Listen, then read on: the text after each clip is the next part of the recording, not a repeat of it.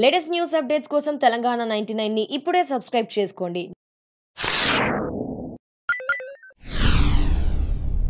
దేశంలోనే రెండో అతిపెద్ద మెట్రోగా ఆవిర్భవించిన హైదరాబాద్ మెట్రోలో కీలక ఘట్టం ఆవిష్కృతమైంది.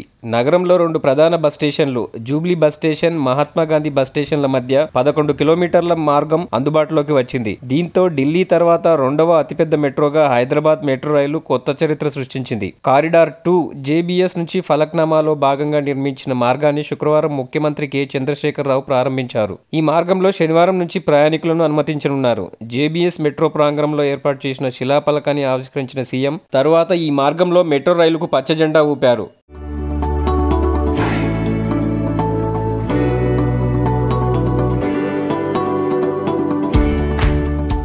అనంతరం మంత్రులు, ఎమ్మెల్యేలు, అధికారులతో కలిసి మెట్రో రైలులో MGBS వరకు ప్రయాణించారు. మధ్యలో చిక్కడపల్లి స్టేషన్లో రైలు దిగి ప్రజలతో ముచ్చటించారు. అక్కడి నుంచి MGBS మెట్రో స్టేషన్కి చేరుకున్నారు.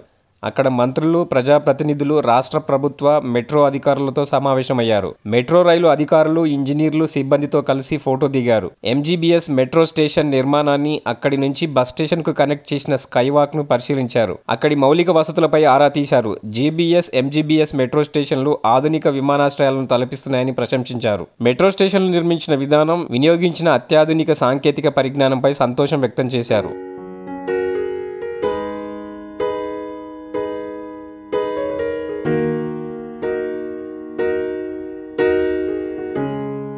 ఈ వీడియో గనుక మీకు నచ్చినట్లయితే తెలంగాణ 99 ని సబ్స్క్రైబ్ చేయండి అండ్ నోటిఫికేషన్స్ కోసం గంట కొట్టడం మర్చిపోవద్దు.